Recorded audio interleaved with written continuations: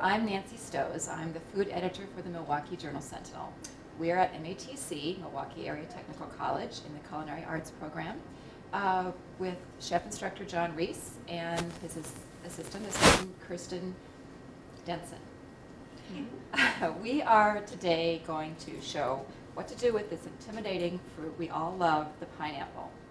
At most grocery stores you can buy it already cored and peeled in a nice little plastic container, but you could do so much more if you cut it up yourself.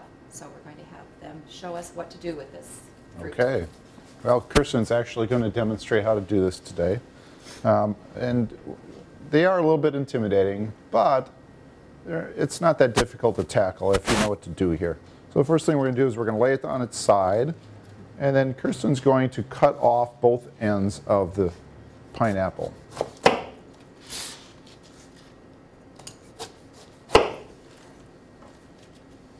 And then she's going to stand it up on its side, and she's going to peel down towards the contour of the vegetable and just remove that outer skin, revealing that nice yellow flesh on the inside. And you want to make sure that you get most of this fibrous part off of it. So you probably have to cut a little bit more than you think to do that, to clean it up.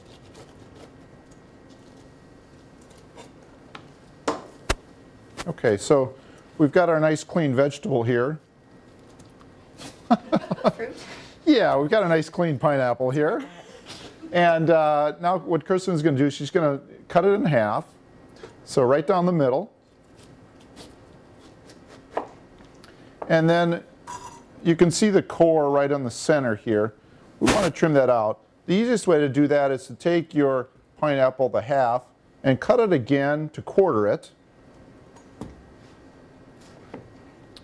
And then just go in and trim off this core in the center. The core is tough and fibrous. It does have some flavor to it. Some people like to eat these.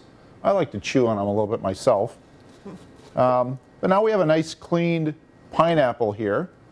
And you can take this and slice it. You can cut it into wedges. Why don't you demonstrate how to just slice them into nice slices. If I was to cut this into chunks, I would probably cut it again. So you could take a piece and just cut it down the middle, and you can cut them into chunks that way. A very easy way to tackle a pineapple. What about those pineapple cores or even cores slicers all in one, or wedgers? Have you ever tried those? Do those work, or is this a better way to do it? In the professional kitchen, we prefer to use a knife. What we found with those wedgers is that they're just not real efficient, that they don't work quite like they say they do. Not one easy step to a Not really, pineapple. not really. Okay, great, thank you.